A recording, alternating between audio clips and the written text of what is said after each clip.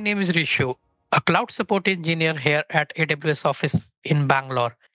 Today, I'm going to show you how to resolve the no access control allow origin header is present on the requested resource error from Amazon CloudFront. Let's get started. The first thing to check is that the CloudFront distribution's cache behavior allows the options method for HTTP request. For this, follow these steps. Log in into AWS Management Console, then go to the CloudFront console and open the distribution where you are experiencing the issue. Choose the Behaviors tab. Select the behavior for path pattern where you are experiencing the issue and then choose Edit. For allowed HTTP methods, select Get Head Options or Get Head Options Put Post Patch Delete. Choose Save Changes. The second thing to check is to make sure that the CloudFront forwards the appropriate course headers to the origin. For this, follow these steps. Log in into AWS Management Console, then go to the CloudFront console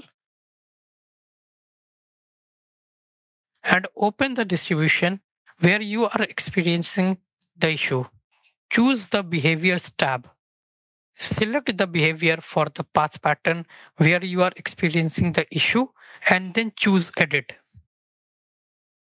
Under Cache Key and Origin Requests, if you are using cache policy and origin request policy, follow the following steps. Under Cache Policy option, choose Create Policy. A new tab opens where you can create the policy. Enter the policy name and configure the minimum, maximum, and default TTL according to your requirements and configurations. Under Cache Key Settings, choose Headers and select the option Include the following headers. Then from the list of headers, choose the following headers along with any headers that you want to keep in cache policy. Origin, access control request headers, access control request methods, select query strings and cookies according to your requirements,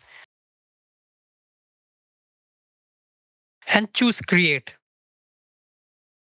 Go to Behaviors tab again. Choose the Refresh button in Cache Policy option. Choose the newly created cache policy from the drop-down list.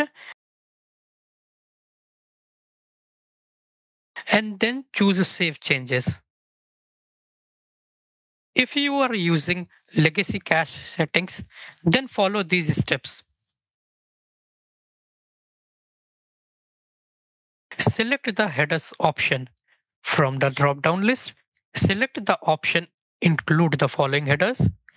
Then from the list of headers, choose the following headers along with any headers that you want to allow in the headers to be forwarded to origin. Origin, access control request headers, access control request methods. Choose Save Changes and you are done. Finally, to verify that the origin is returning the access control allow origin header, run the following curl command in your terminal or command line. If the course policy allows the origin to return the header, then the command returns a message similar to the following. Thanks for watching and happy cloud computing from all of us here at AWS.